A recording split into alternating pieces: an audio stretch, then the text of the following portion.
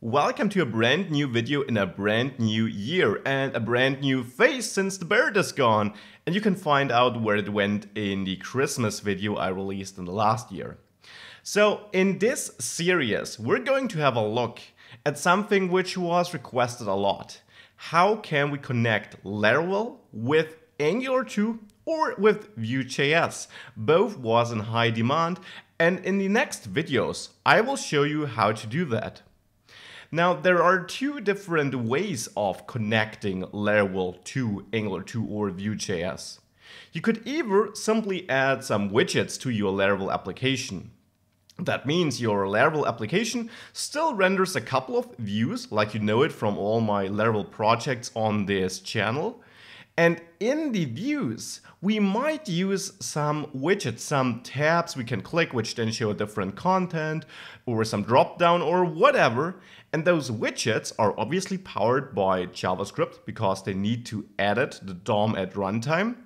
And instead of building them with vanilla JavaScript or jQuery, we could use Angular 2 or Vue.js to build those widgets.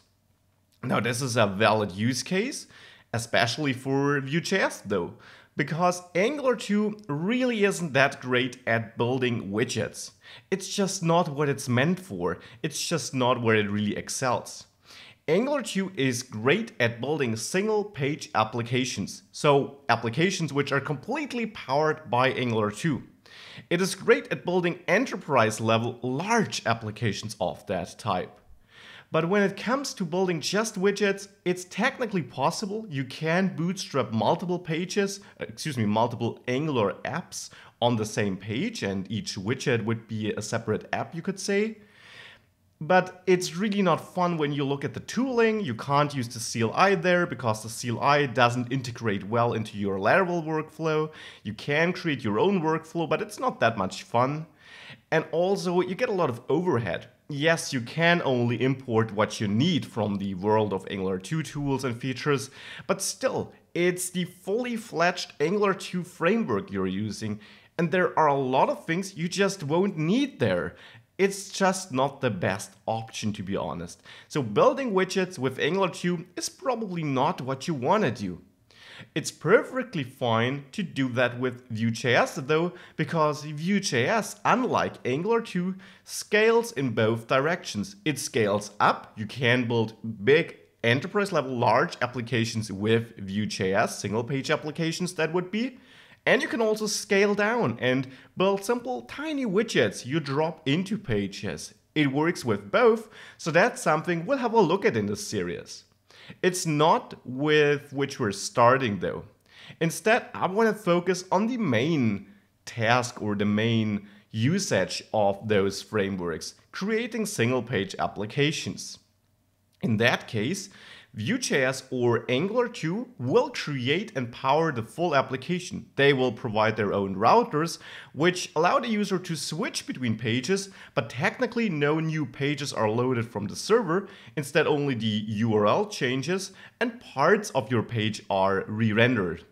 Those single-page applications can be served by any server and typically are not served by your Laravel application, though that would be possible. You could serve like an index.blade.php file, which simply holds your index.html content, which starts your Angular 2 or Vue.js application and does nothing else. The important thing here is Laravel won't render any views, or maybe just that one view, but not multiple views. Instead, you have a single-page application. Where does Laravel come into play then? Laravel is your backend and you connect to it via HTTP AJAX calls. So you basically call your Laravel backend from your Angular 2 or Vue.js application to store some data in the database, because database access is something which only your server-side language can do, so you need your backend here, or to fetch some data, do some calculations, do anything which needs to be done on a server. In that case, you would use Laravel, and Laravel would basically just expose some API endpoints, some URLs, to which your front ends, your Angular 2 or Vue.js applications can connect and can send the requests. This is what I will start with in this series, and actually this is what we're going to build. It's not the most awesome application ever, but it covers all the CRUD method, so creating, reading, updating, and deleting content.